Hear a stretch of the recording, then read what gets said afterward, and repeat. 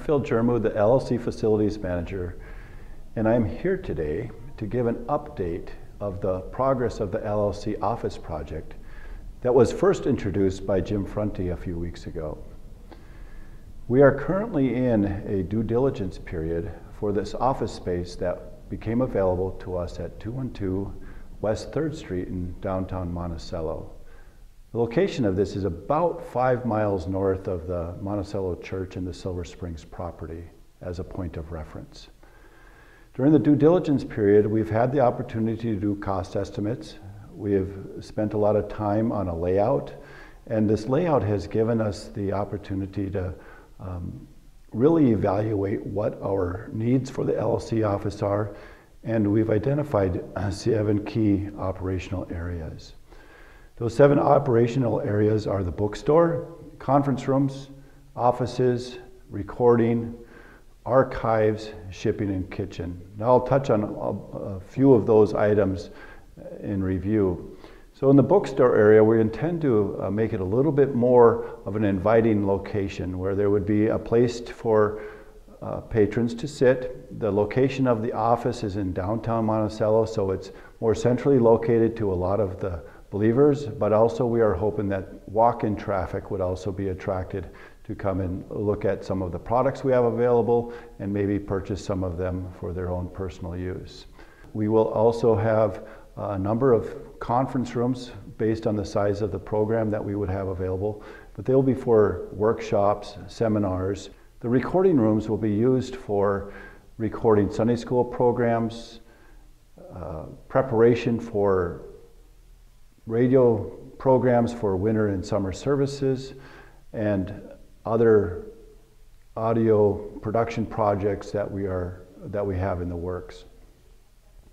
The offices will be configured in a way that there will be collaborative workspaces for the 2 different main functions in the office. One is a primary function is admin, and that makes up the executive director, facilities manager, the finance manager, and the pastoral committee. The other section of the offices will be set up and designed more for a collaborative work environment for the communications staff. The communications staff is involved with the Voice of Zion, the Shepherd's Voice, musical recordings, musical productions, and the like.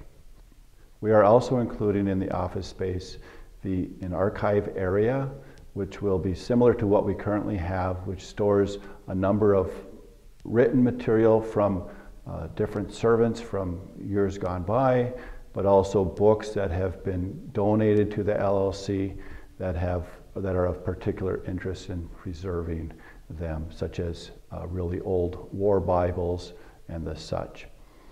We also have a shipping area that will be incorporated into our office space, and the shipping area is used for shipping of LLC materials throughout North American Zion to the different congregations that have ordered them, and for individual orders that come in on the online bookstore. Finally, we will also have a kitchen.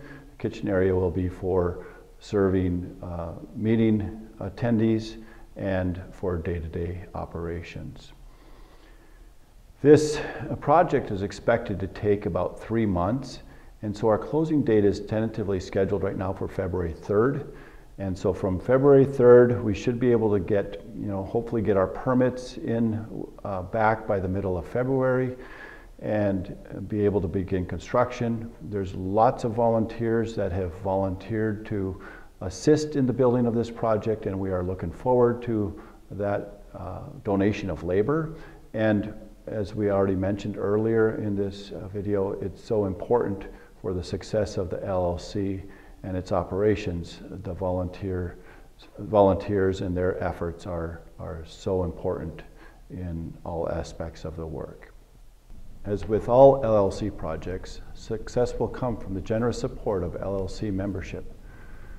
During discussions of this project thus far, we have seen the generous outpouring of support for this project and for all of the LLC projects.